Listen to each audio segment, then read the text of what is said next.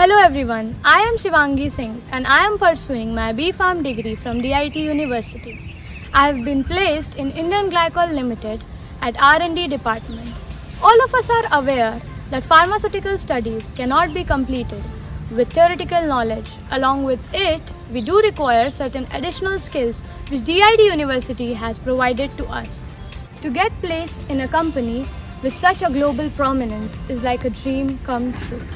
And for that, I would like to extend my sincere thanks to our placement cell, not only grooming us to the best but also providing me the opportunity which otherwise would not have been possible.